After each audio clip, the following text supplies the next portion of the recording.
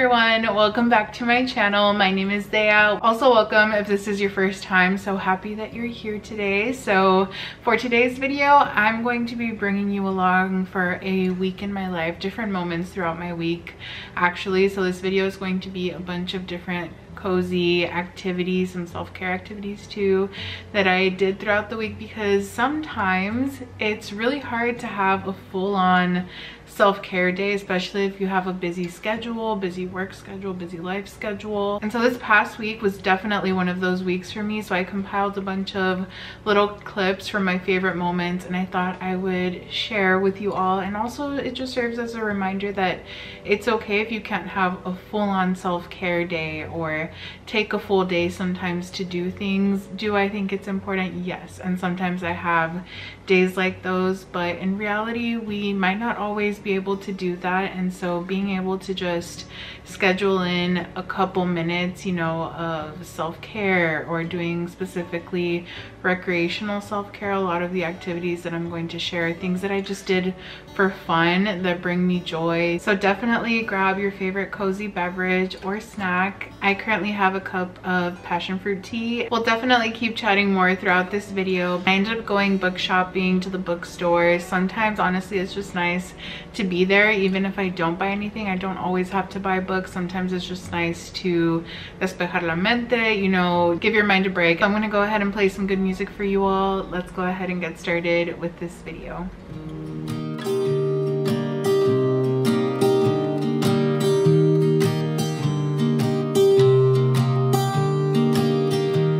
I was never the one to write up a song for just anyone.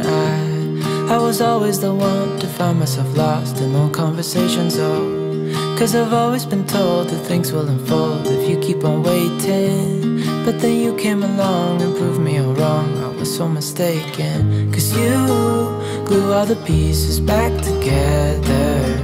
Yeah, you take all my wrongs and make them better. Yeah, you're making me wanna try forever. And I feel so free, oh my sweet baby.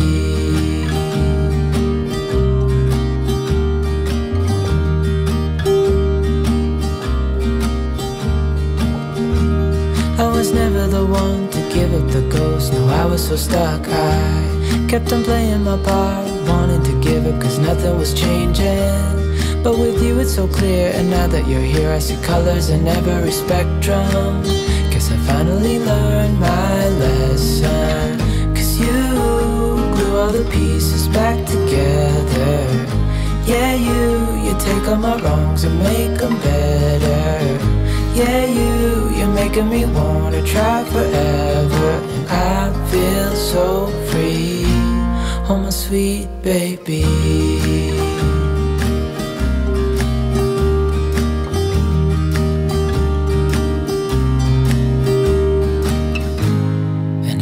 Myself, and I'm thinking out loud, we won't need nothing else for the rest of our time. And I know it so well, I will always be by your side.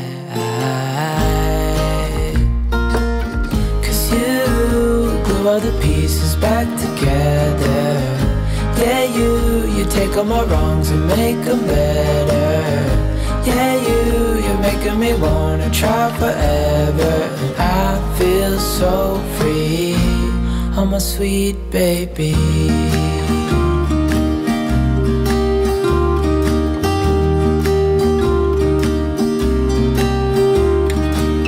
'Cause you glue all the pieces back together. Yeah, you take all my wrongs and make them better. Yeah, you're making me wanna try forever. And I feel so free, oh my sweet baby.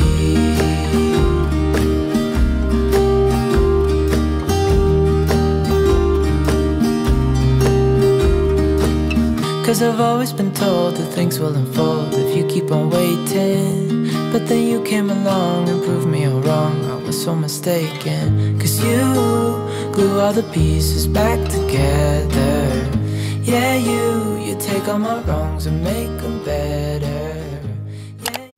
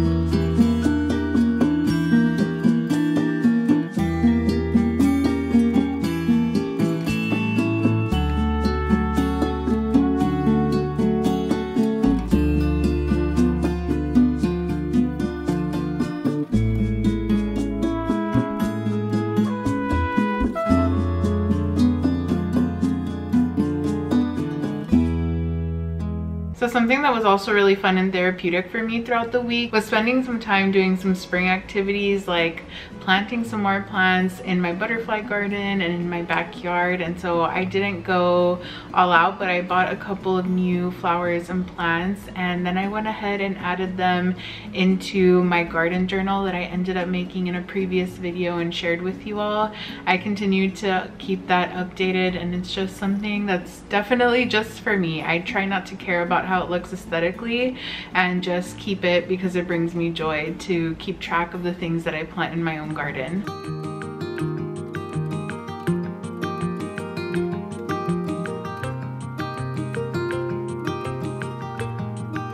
I wonder where you go when we're in the same space. You're more like a ghost in between a place and a feeling.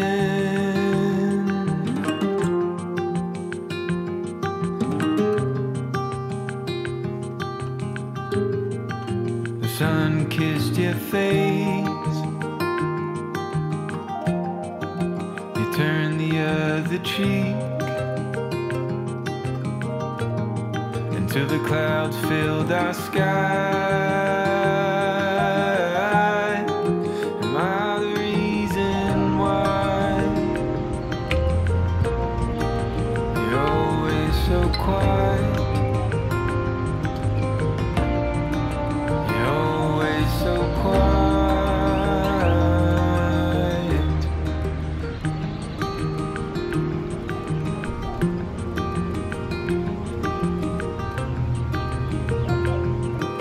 Hello. I wonder where you go when we're in the same space.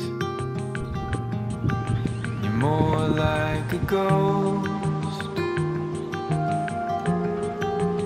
in between a place and a feeling.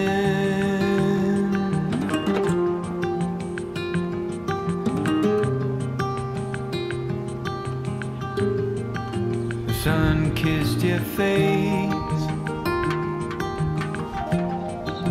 you turned the other cheek, until the clouds filled our sky. Am I the reason why you're always so quiet?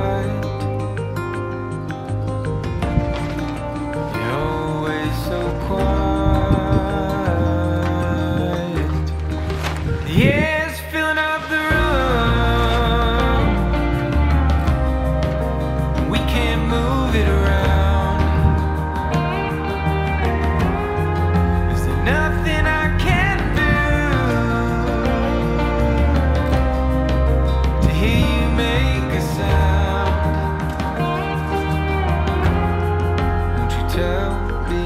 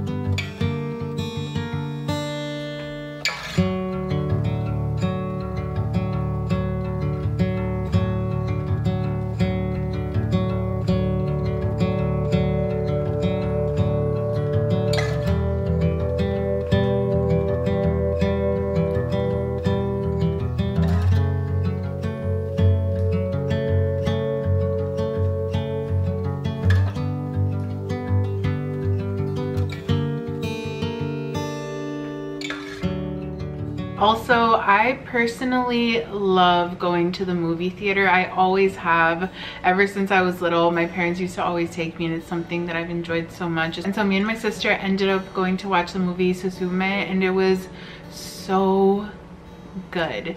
So good. If you're looking for something cozy and magical to watch, I highly recommend it. We ended up watching the dubbed version because I just needed a little bit of a mental break, and sometimes I'm into, you know, watching things, reading the subtitles, and sometimes I just need a bit of a break. And the movie was so good. I laughed so much. I had to try to contain myself because I was laughing so much. There's some really funny scenes throughout the movie, but it's so heartwarming. I cried. Both me and my sister cried. So highly recommend going to watch that movie if you're looking for something sweet, heartwarming, and cozy to watch.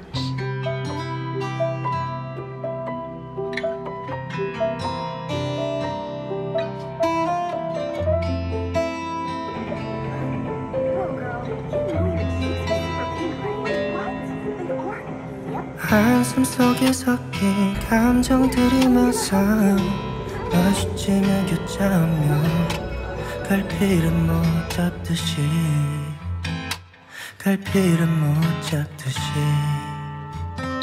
또 지나가는 길 이 짧고 긴 시간 동안 주변 모습이 다 달라져 있어도 목적지는 항상 같아 Maybe you can feel the pressure that I've been living on I can say that it's been on my mind But I'm moving along 스쳐 지나가는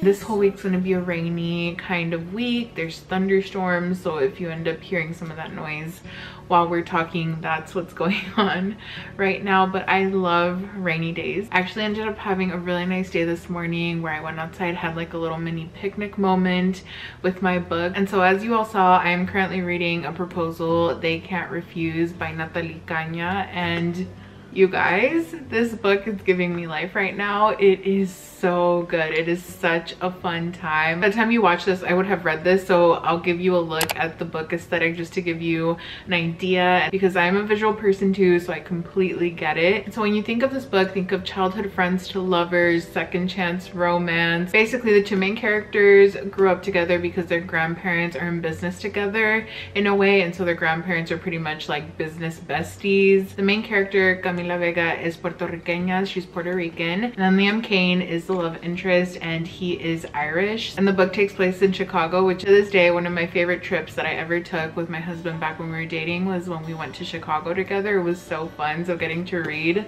about that just brings all of those good feelings back to me. And so sadly, Liam's grandfather ended up getting cancer, and so basically his grandfather and Camila's grandfather orchestrate this whole blackmailing scheme against their grandchildren, and they tell them, hey, if you two don't get married, we're gonna go ahead and sell off the businesses and you get nothing. They know how much the distillery means to Liam and how much the family restaurant means to Camila, and they're like, nope, we're not having it unless you two promise that you're going to get married. And of course, Liam and Camila are like, y'all are crazy, what are you talking about right now? They truly thought that their grandparents were joking, but no, they were being so serious. And so Camila was like, hey, like, I know we don't get along, I know we're not really friends anymore because of what happened, but what if we beat them at their own game and we just fake date, we just pretend to be engaged and to get married? And so they both are like, F it, let's do it, let's go ahead and just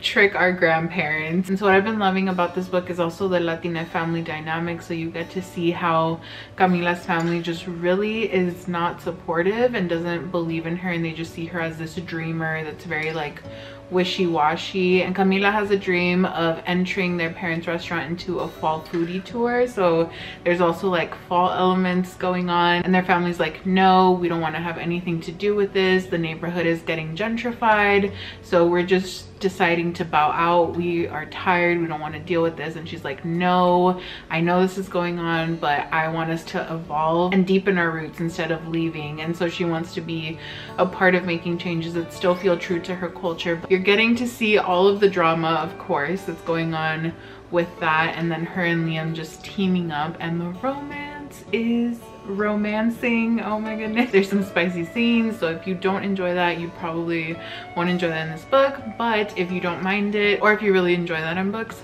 highly recommend. I'm having such a good time with it right now. I am almost done. I'm probably going to finish this today. And I was actually thinking of going to my local thrift store, to the Goodwill here by where I live, because I'm thinking of maybe getting a new vase for, well, not new, but new to me, but reused, recycled, you know, vase for the flowers that I ended up getting at the grocery store.